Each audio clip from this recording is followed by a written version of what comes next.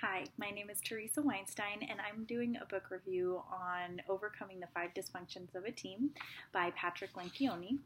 And this man has formed his own consulting group called the Table Group that specializes in team development. He's also written 5 nationally acclaimed books on team development, and he really wants to use his books to educate leaders on 5 common problems that plague teams, and to help leaders understand that team building can be difficult and it's not an easy fix. This book is written for any team, no matter how big or small. It's really concise, it's to the point, it's easy to read, and it really defines team dysfunction and how to solve it. I would highly recommend this book to anyone who is leading a team.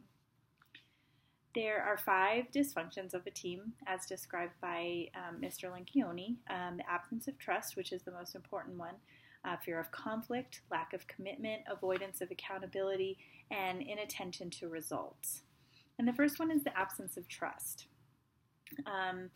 It is the most important and valuable characteristic a team can embody, and it's very hard to define, as it means, different things to different people, but it's defined by the author as being open and honest and vulnerable to one another.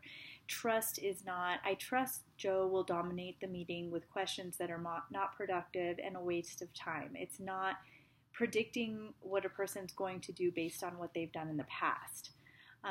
It's built on the vulnerability of the team members, the ability of the leader to be open, honest, and admit mistakes can be the key for a team to be functional. And making the words, "I'm sorry," "you're an asset to this team," "I need help," "I don't understand," those need to be a part of the team's daily vocabulary. And using tools such as the Myers-Briggs Types Indicator, the MBTI, to assess and reveal behavioral tendencies are a great asset and a great tool to start to understand the way the team members are going to work.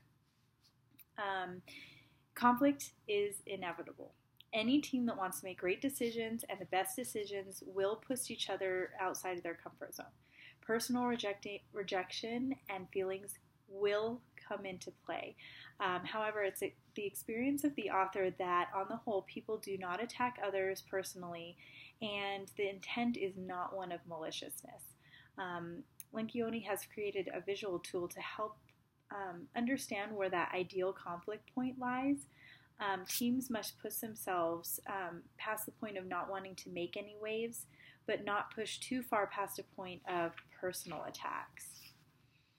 To really delve deep and create a healthy team that can discuss problems, the leader needs to talk to the team as a whole and establish conflict norms. How does the team work? Using the MBTI tool can help others understand the personalities and work styles of others and help them address issues in different ways. Once these norms, do we deal with conflict? How does Sally like to be spoken to? How does she voice her opinion? And how does John like to be spoken to? The team can move forward. But this is not a quick fix, and the leader needs to keep the team in check at all times. If the team is composed of vocal people, they need to realize that they cannot go past the point of personal attacks. But if the team is more quiet, their tendency is to maintain this artificial harmony. They need to realize this is not the best way to make decisions for the group. Conflict is good, opinions are good, and if the leader can focus the group to use those opinions to make decisions, great progress can be made. After the group is established as conflict is good and we need this to happen, the leader needs to help the group to do this, and the leader needs to seek out conflict and needs to mine for conflict. Encourage healthy debate by asking the opinions of others. Another way is to give real-time feedback on conflict. If John and Sally are talking and they're having a healthy debate with differing opinions, the leader can interrupt and say, "Guys, this is what I'm talking about when I'm talking about healthy conflict. They're not personally attacking each other. They're talking about differing opinions, and we're moving forward."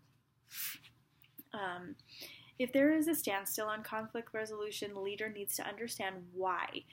If it's an informational obstacle, this is related to the actual issue, and the leader may need to come in and be like a tiebreaker.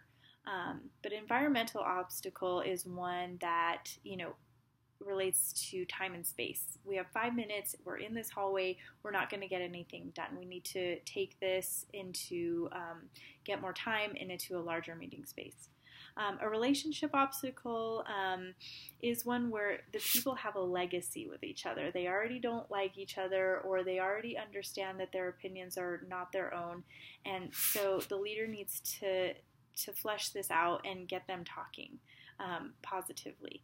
And an individual obstacle is one that occurs when one person has qualities that might hinder a resolution, like they just don't want to compromise, even if that's the greatest idea they've ever heard. And the leader needs to understand these tendencies.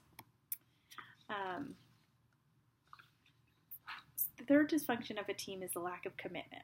A problem that people can encounter is feeling if decisions that have been made are wrong because they're not their own.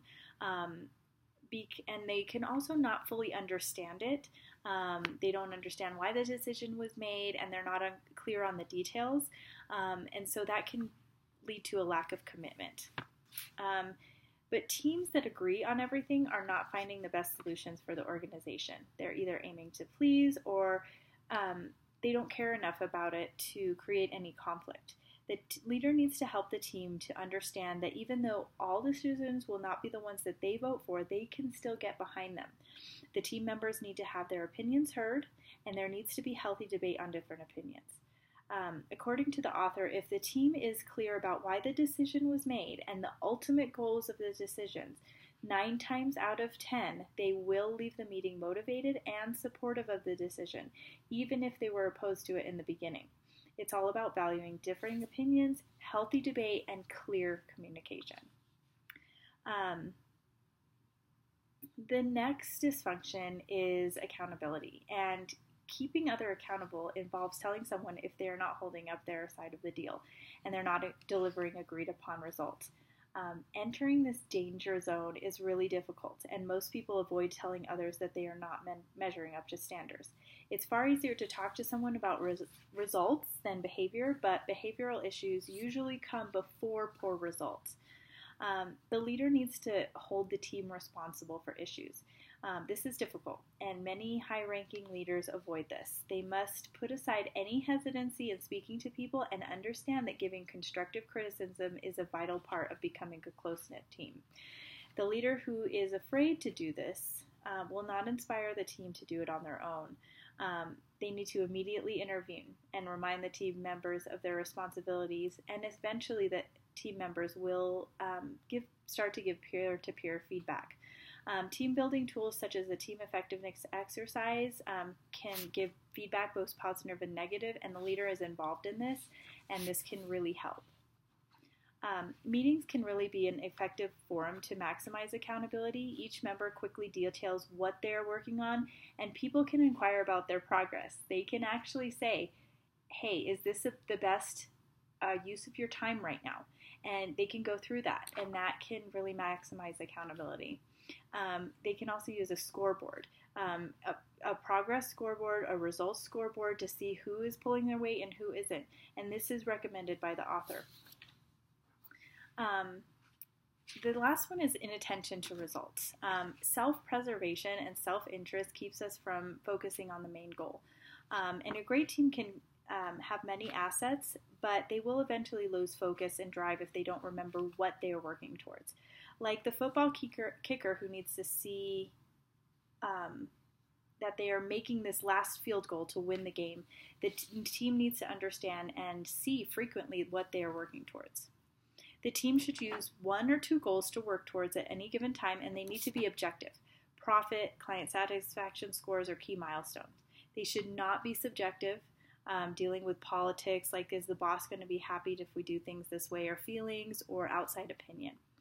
And all of these things working together can really help your team be effective and a great teamwork moving forward. And I would really recommend this book. And thank you for listening.